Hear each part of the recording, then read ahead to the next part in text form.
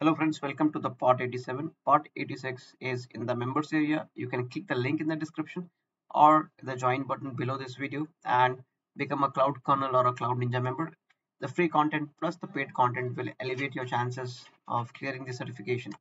If you have not got an opportunity to subscribe, this is your opportunity and get onboarded with the cloud journey. Let us look at the questions. Which tasks are customer responsibilities? So we all know that AWS has a shared responsibility model. What does this model mean? It is just like a marriage. There is a husband, there is a wife. Both of them share responsibilities. Okay, so similarly at AWS as well as the customer, you as a customer, you have certain set of responsibilities. AWS has certain set of responsibilities. Now there are certain responsibilities which you as a customer would like to do, but you cannot do it because of the constraints. For example, maintaining the hardware, underlying hardware. You cannot even get into the data center. So you have that constraint. AWS does not allow you to get it. Okay, so this is shared responsibility model. You may pause this part of the video. You can read or you can take a screenshot of this diagram, very important diagram. Any question that comes like is, hey, you know what, is this an AWS responsibility? Is this a user responsibility? Everything gets clarified here. Okay, so this is a very cool content. Now let us go one by one. Option A, it suggests that you can configure security group firewalls. This is something which the customers can do it. You or I as a customer can do it. Classifying company assets in the AWS cloud. This is again a customer responsibility. They will try to see, like, see, AWS has given you different resources. Now if you are working for Bank of America, and then there are certain set of resources that you created for Bank of America, this is your responsibility. AWS does not bother you, or and rightly so, because if it goes in and sees, hey, Bank of America, you know what, you guys are saving credit card information and social security information, then the environment is not safe, right? So that is why option B is your responsibility as a customer. Okay, hooray, we had to choose two answers. We chose two answers, but let us still look at the other options.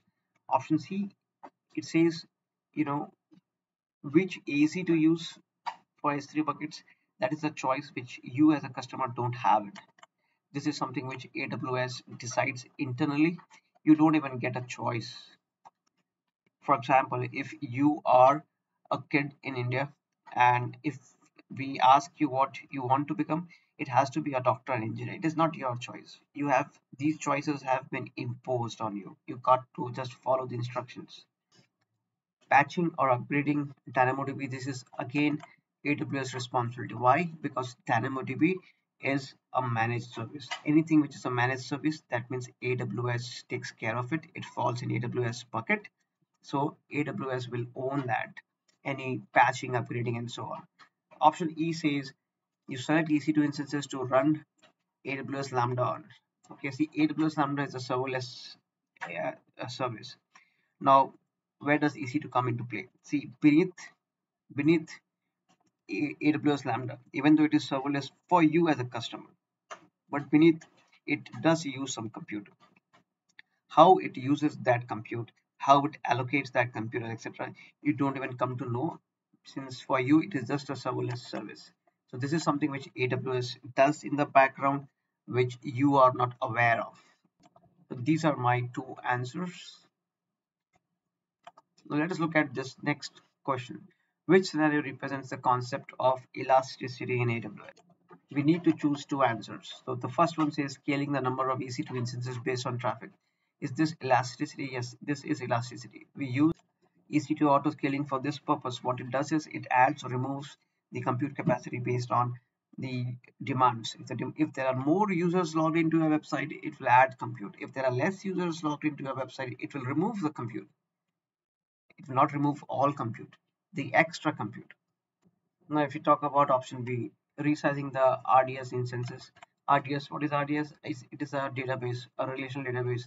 If you want to host Oracle SQL Server in the AWS world, you use RDS. Okay. So if you are trying to resize RDS based on the business need, this is again elasticity, because you want to store more data in the database, you resize it to store more capacity.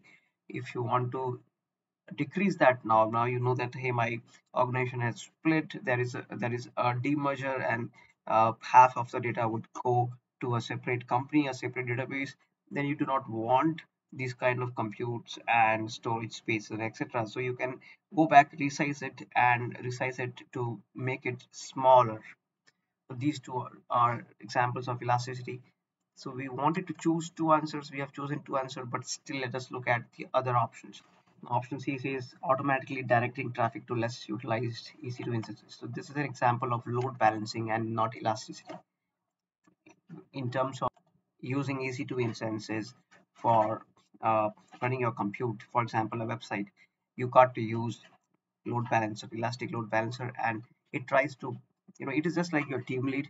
If that team lead got 5 people, he or she will ensure that the work split is consistent across these 5 people, and nobody is overburdened or underutilized. Now, option D is all about compliance. It has nothing to do with elasticity.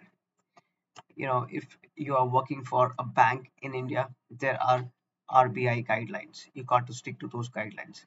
So this is being compliant is not elasticity. Option E says having the ability to create and govern environments using code. That means something like infrastructure as a code. So that is called IaaC. So you can, if you want to deploy 5 EC2 instances, you can write a piece of code with the configurations and so on. Just run the code. The EC2 instances would get created. It could get configured the way you like.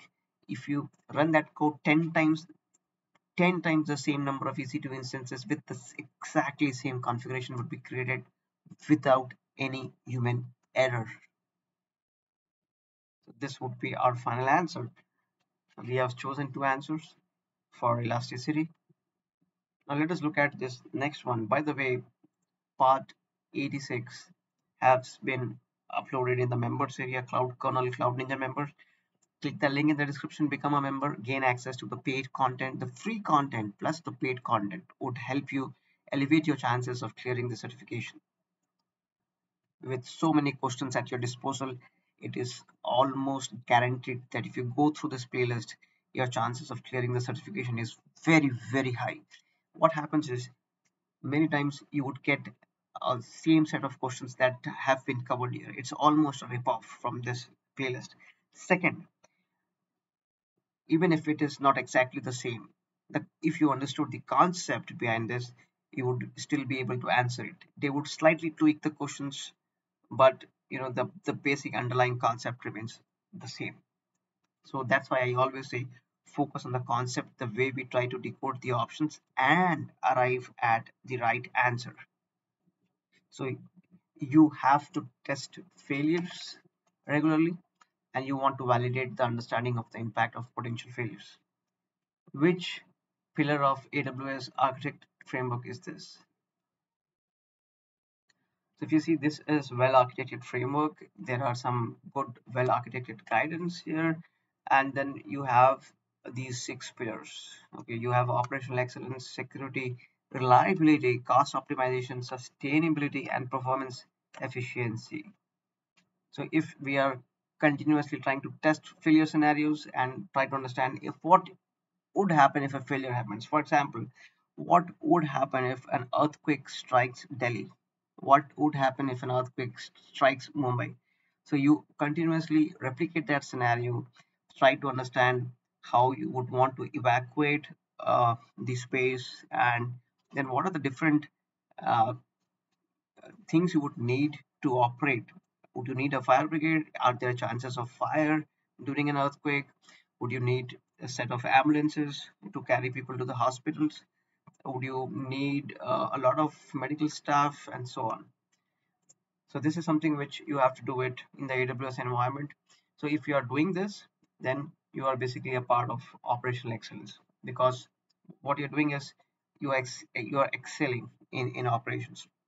That means you are trying to uh, understand and mitigate each and every failure beforehand, before it occurs, so that when it occurs, you are well prepared.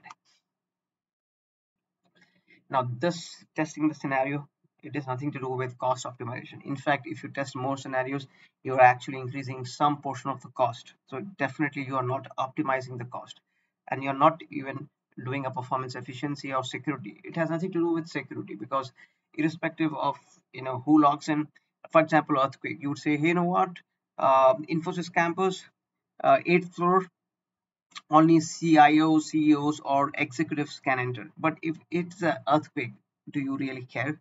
Do you really uh, kind of worry about what is the security? You would just say, you know what, everybody has to evacuate, everybody has to come down. If there is a fire in the building, everybody needs to get down.